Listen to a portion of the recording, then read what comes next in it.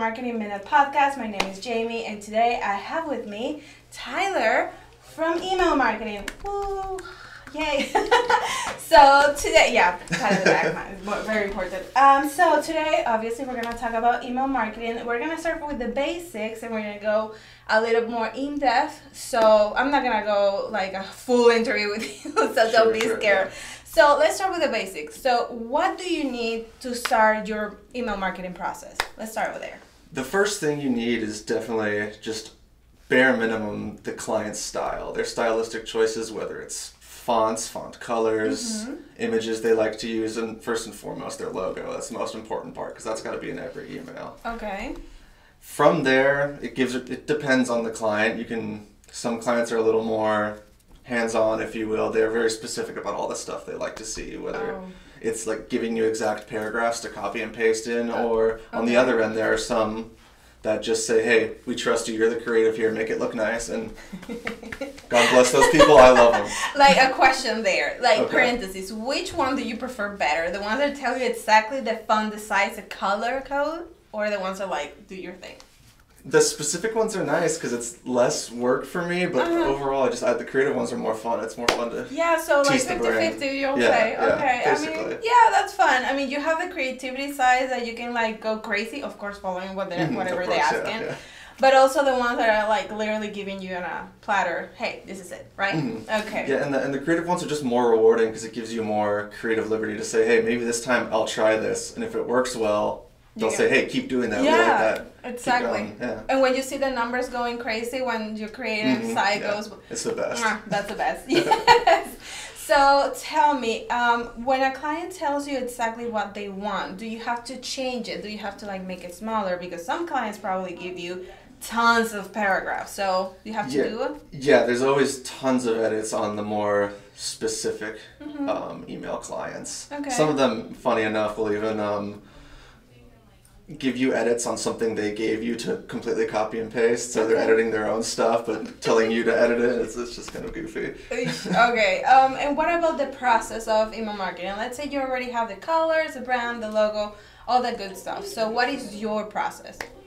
So basically I'll take the template for the email campaign, which at the bottom it'll have things like the social media links, it'll have links to their website, their address, and other things like that. Okay. Top is usually the header, and the middle is where I really get to do my work. I'll go into some sort of graphic design program, whether that's Canva or Photoshop or something like that, and I'll start piecing together what they want to see in the email. And I like to get a general idea of what style I'm going for before I even think about what the subject is, because you want it to look nice first and foremost. Of course. You were telling me that some of statics in the email is the banner and the signature, because those things never change, well, not that often. So exactly what do you change in the content of the email and why? Yeah, so like I said before, some clients are a little more picky, some are a little more open. The middle is really just dependent on what they're looking for. So like I said before, once I got that color scheme down, once I got the general theme of things, I can start thinking about a subject line. Okay. And the subject line, you really got to make it pop. We use what are called power words, things that'll really draw you in, like save now, like you got to do this, it's urgent. Click now. Yeah, exactly. So we'll think of those. Uh-huh. And that should set the tone for the rest of the email. I'll know exactly what sort of filler I need, what sort of images and imagery I'm trying to provoke in the email, just to draw the viewer's attention in. Okay, and when you're writing that content, you're telling me that you sometimes use images. So images versus actual text, which one works better, in your opinion?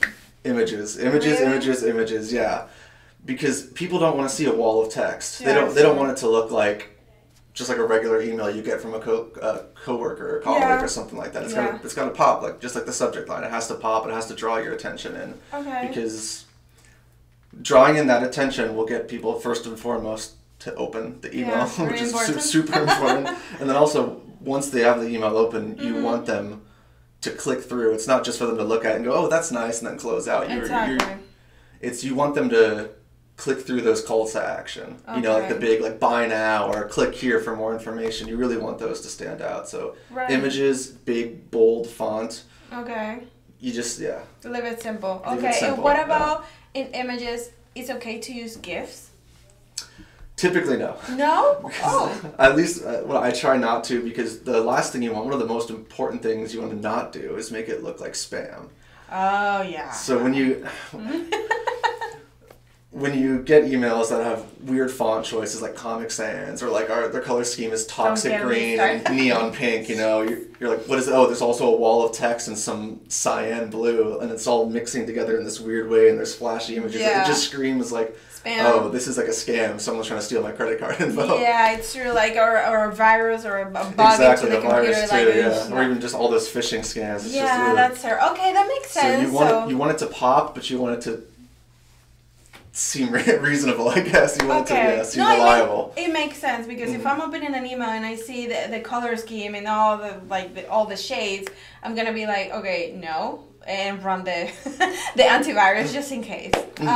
So my next question for you will be, what is the difference between sending a Gmail, or sending the Gmail, using Gmail or Hotmail versus what you actually do? Like, is everybody able to do it? Just open a Gmail account and go? No, no. First and foremost, no.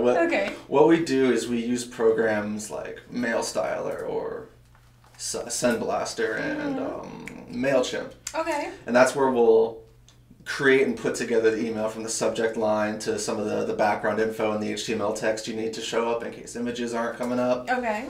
So there's a lot of that work that goes into it beforehand. It's not just logging into Google and sending an email real quickly. Okay, because I've heard that, I can do email marketing. It's so easy. Just open a Gmail account and just send it to everybody. No. Yeah, I would say not, especially when you're sending to... I have an email sending right now to 40,000 people. Wow. I don't think you want to be sending that by hand individually. All right, here's this address, here's this address. Just plug it in, So these programs that we use, and there's tons of them, it's so important to get it out to all those people accurately and timely. Okay. So I have a question now that you're mentioning that 40,000 people in that email list. So would you say it's okay to purchase a list to get into that number, or is more organic is going to work the best? Organic is always most important, because that's what's going to really bump up your click-through rates and your open rates, which are the most important part of email marketing. Okay. If you buy some shady list off of whoever, most of those emails might not exist. They might be owned by bots. It's true. Or just people who won't open it. So really, organic is best. And if you're starting out, sure, if you can purchase a list from somewhere reputable, then that's all right to get your foot in the door. But for the most part, you really want to stick to organic. Okay. And you can do that in all the programs that you mentioned before. You cannot do that in Gmail, Hotmail. Exactly.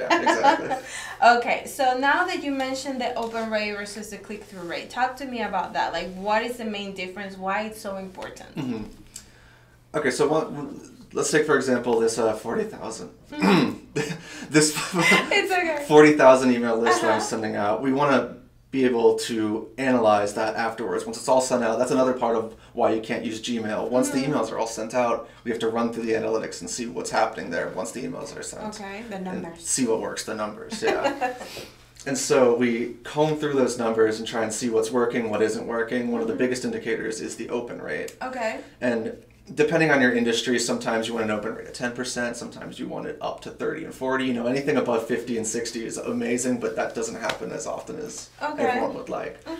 And the click-through rate is what happens once they open the email. We want to see how many people are actually going through. Okay. And like taking our calls to action. You know, we want them to hit that buy button, so it takes them to the website where they will buy, or at least be there to browse the selection. Okay. What is a good number or a good rate for the click-through rate? The click-through rate... Or is it depending on the... It depends on the business, but typically it's between 2 to 6% depending on what industry. Okay. It might seem small, but think of how many times you've actually clicked through on an email marketing list. Let's not go there. Okay. I mean, sometimes if the subject line is catchy, it's amazing because, okay, I'm going to go there into the email, but then if I see the text, like you were saying, I'm like, oh my God, no, I don't have time for this.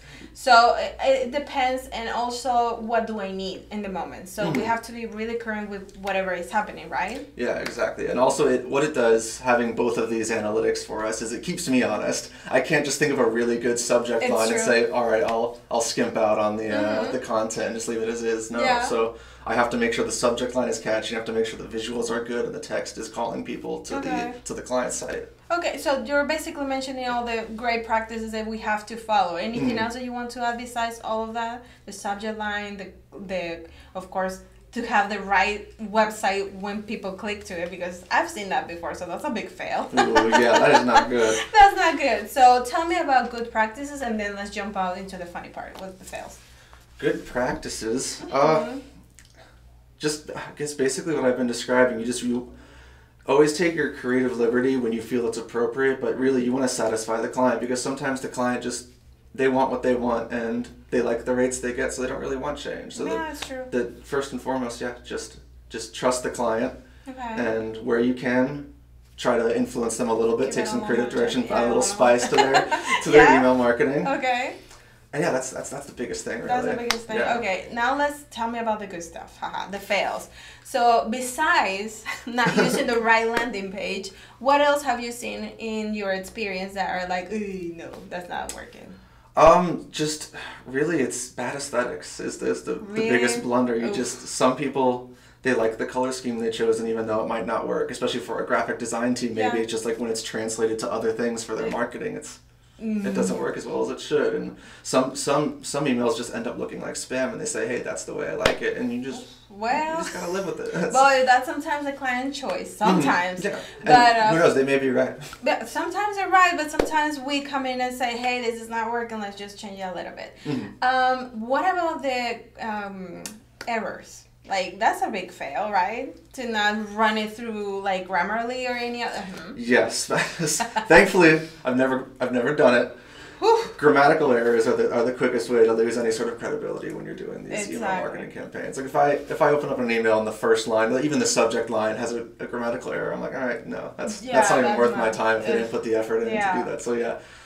Even simple stuff too, forgetting an apostrophe, misspelling, like T-E-H. Yeah, D-A, just duh. Yeah, no, you can't be doing any of that. That's another huge mistake you gotta watch out for. And in your personal opinion, like you opening an email, knowing what you have to go through in the entire email marketing process, what are some things that makes you open an email marketing from a company? And the subject line really...